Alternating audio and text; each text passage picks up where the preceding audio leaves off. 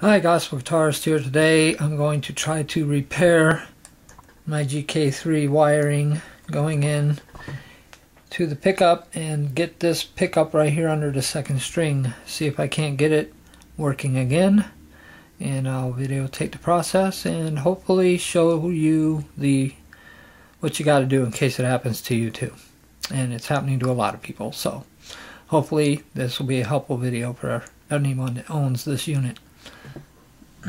Okay, we got this unit off the guitar here, and the mounting bracket is still on the guitar, but next we got to bend these little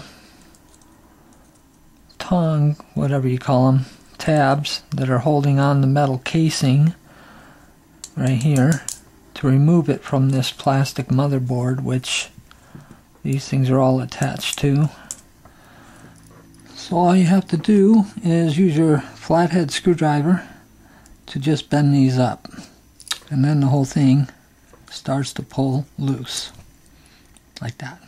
Okay, one of the things you're going to have to do to get this apart is you're going to have to take this height adjustment screw in the middle and unscrew it completely so that it releases from the pickup motherboard. And then you're left with this, and you have access to these fine wires right in here. Okay, as you can see, we're talking pretty seriously small soldering joints here, and if you flip them around, they're the little silver dots on the back. I'm trying not to bend this away from here like this because this plastic will break right here if I keep bending it. So you can see the little solder points here.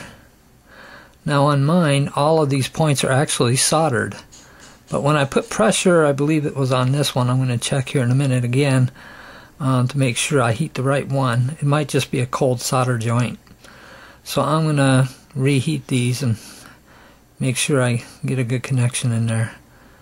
The wires are not loose, they are connected, but it is intermittent.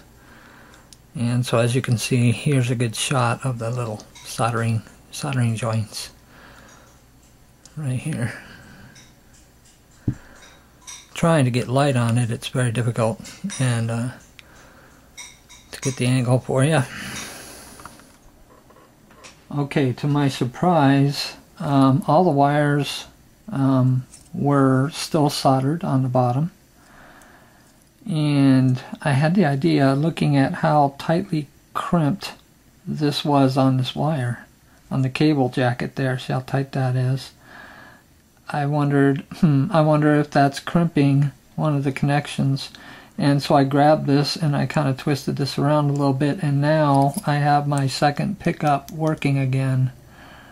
And I haven't done any soldering at all. It was, I believe it just was too tight on here. I may remove this thing completely and use electrical tape or shrink wrap or something around this thing. I'm not sure yet. I'll get back to you in a minute on what I do here.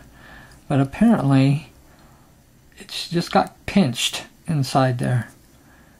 Because like I say, all of the little solder joints on the bottom down here are all intact. All the wires are still intact, and when I move the wire a little bit, I can get a connection with the second pickup. And even right now, just by me holding this and moving, I'm seeing a registration on all of the 6 pickups. So all the connections are working. But when they install this metal cover to protect the wires, they have to crimp it and have it grab onto the outer casing, but it looks like they may be crimping it a little too tight, and it's pinching the wires. Now, is it broken inside? I don't know if it's broken inside. I'd have to obviously go up here and cut off this and then completely rewire everything, but I'm going to go with this being pinched right now since it still works, and try to remove this thing and go from there. Okay, what I did was I wound up loosening the metal plate's grip on the cable as it comes in, so it just basically goes through, the cable feeds through the 2 tongs like this, but they don't crimp on it. I super glued the screw plate back on, and then I took a little piece of tape here and wrapped the tape around it, just some electrical tape, just to help reinforce this area a little bit. There's not a lot you can do because there's the motherboard's under here, so can't really use a better screw without risking damaging something on the motherboard below it. So, but I still have all 6 poles are still working, so I'm going to reinstall it on the guitar now and make sure it still works. Okay, as you can see, looking at the display on the synthesizer, that's the 2nd string registering again, 1st, 2nd. The 2nd one was not working, now it is, and it was all because of a pinched cable. They all work. I'm back in business and I didn't even touch a soldering iron.